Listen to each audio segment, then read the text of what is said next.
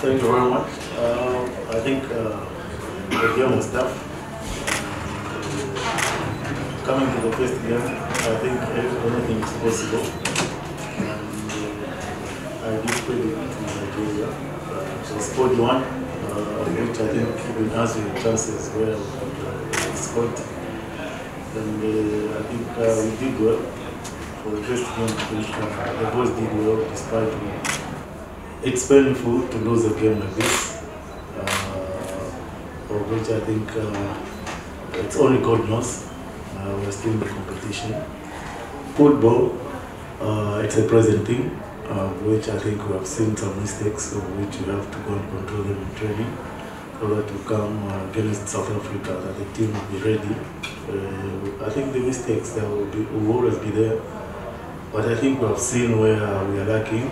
And coming to the next game against South Africa, I think you're going to see an improvement. It wasn't a physical aspect.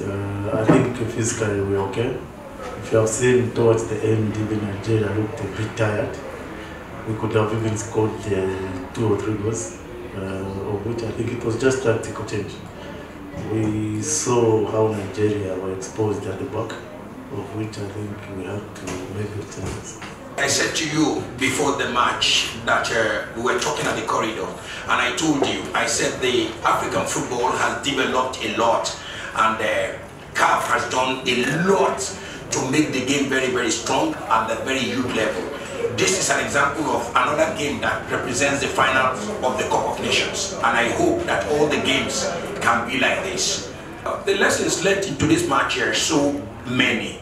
Why? Because you can see that we created a lot of chances, but we weren't able to convert. And the one that we converted was clearly offside. Some of the passes that we made weren't, some of the pocket passes that we gave weren't correct. Most of those balls were caught. So when you're talking about the youth, development is the thing that we're talking about. You must be expecting a lot of errors.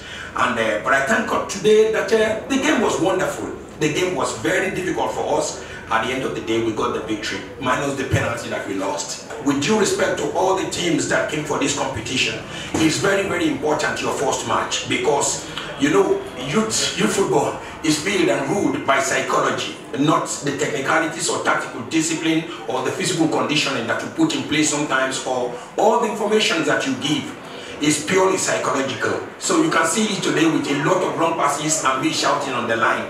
This represents a going forward, so that at the end of the day, if we can win one more match, then we are guaranteed for the let's say quarterfinals. And at the end of the day, if we win the quarterfinals, we've qualified for the World Cup, and we go ahead, get into the finals. If we can win our last match, then automatically we can win the trophy. But if you don't win the last match, you don't win the trophy.